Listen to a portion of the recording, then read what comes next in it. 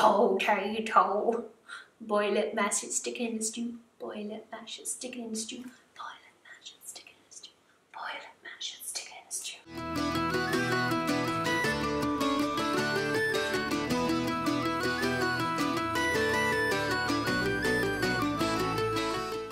Hello everybody, I'm MonMon. Welcome back to my channel. Today we are embarking on a brand new vintage recipe adventure, and we are doing something for St. Patrick's Day. I put out a poll on all of my social medias asking you guys what you wanted me to do, whether it be cook or bake a vintage Irish recipe or do something similar to what I did for Valentine's Day and sew a dress. We had so many votes come in, but definitely the cooking/baking won by quite the hefty margin. So here we are today with today's brand new vintage recipe. Today's recipe comes from 1930 and it is the Irish potato cake. This recipe came out of the book A Bag Full of Recipes, which was in conjunction with Imperial Sugar. Imperial Sugar came out with this book, and every single recipe has, of course, their sugar in it, and that is where I found this recipe. In the description box below, I have also linked the modern version that Imperial Sugar has gone back and refined. We are going to be baking the original vintage version, but I am tempted by the modern version, so we'll see how this turns out. Let's get started. Aprons on. For this recipe, you will need the following ingredients. 1 cup of butter or margarine, 1.5 cups of brown sugar. I don't have Imperial brand, so I'm just using whatever I had in my cupboard.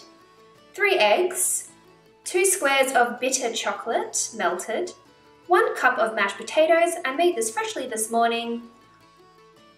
1 cup of milk, 2 cups of flour, 2 teaspoons of baking powder, half a teaspoon of nutmeg, 1/4 teaspoon of cinnamon, and 1/4 teaspoon of allspice, 1 teaspoon of vanilla, and 1 cup of nuts. We will be using macadamia nuts as they were taken off my parents' tree and freshly cracked open. Of course, we start by preheating the oven to 180 degrees Celsius or about 350 Fahrenheit. Alright, let's get started. We begin by creaming the butter and sugar.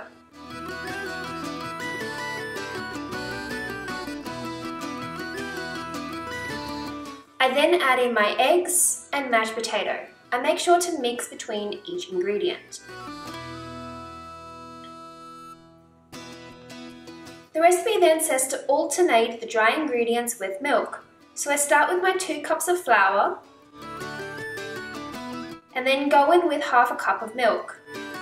I add in my baking powder, more milk, and then my spices.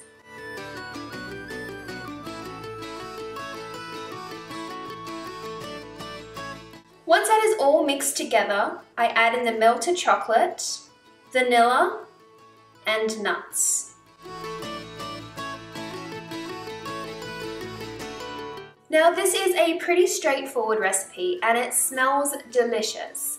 The only thing going through my head is the potatoes and molasses song, because the brown sugar and the potatoes just makes me feel like I'm in Over the Garden Wall, so that's just making my day. I have borrowed/stolen my mum's baking loaf tin, so this is the one we'll be using today.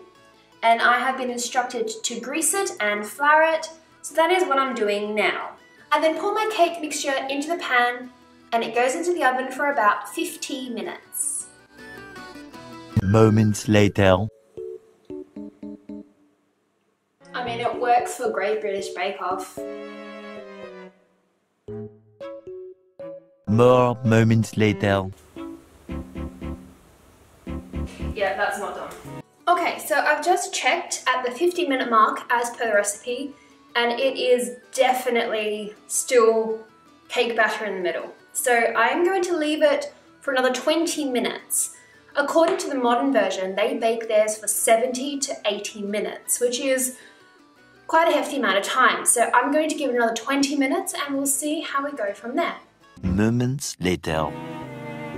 Oh, potatoes and molasses. 1 nap later.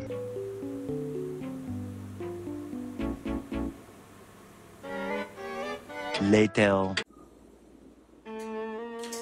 I think it's done. There it is. Let's just... It's coming out clean, which is good. I think we just let her cool now.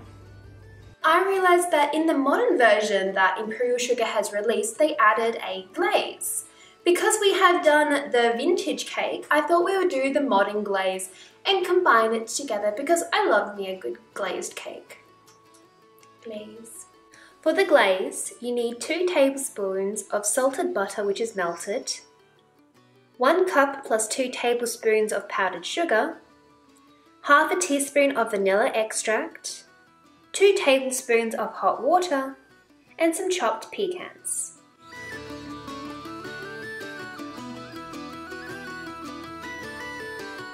To make the glaze, you simply whisk the melted butter, powdered sugar, vanilla, and hot water. You can add more sugar or water to adjust the consistency as you need.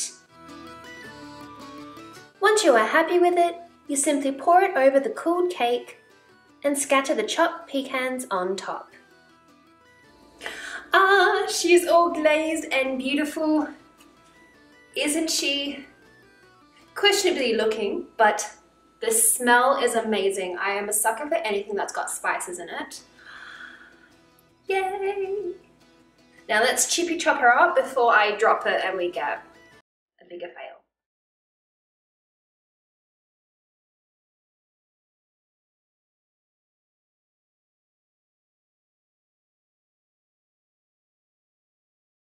Alright, let's give it a taste.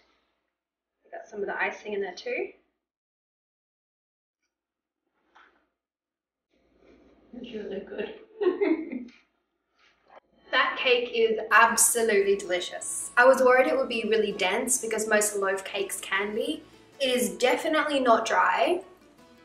I weirdly was expecting to taste the potatoes, but obviously you can't. It's a little bit like walnut bread or a banana bread without the banana. I'm very good at describing flavors, apparently. But all up, I am pretty happy with that. And that is everything I have time for you guys today. I have really enjoyed making this cake slash loaf for you guys to celebrate St. Patrick's Day. If you give this recipe a go, please let me know. You can find all my social medias down below. I would love it if you would tag me so I can see your amazing creations. If you would also like a proper copy of the recipe, you can find that as well in the description box below. I would love it if you could like, comment and subscribe to my channel on YouTube or any of my social medias. I am also now on the TikTok. I'm not that great at it. I have no idea what I'm doing or how to... I can't even reply to people because I don't know how. And that is everything I have time for you guys today. I have really enjoyed this recipe. I feel like I'm sort of getting back into the swing of vintage recipes and I hope to make them a little bit more regular. If you give this recipe a go, please let me know by tagging me on any of my social medias. They're all linked down below. And if you would like a proper copy of this recipe, you can find it in my blog, which is also in the description box below. I would really appreciate it if you would like, comment and subscribe to my channel. We all have a lot of vintage glamour and mainly tomfoolery here, so I'd love to have you along on that journey. I will be coming back on Friday with another brand new video, but until then, I hope you guys all be kind, be true, and be you. Bye!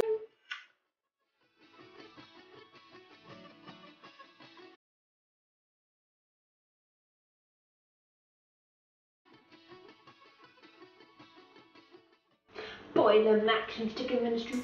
Boil and mash and stick 'em in a stew. Boil and mash and stick 'em in a stew.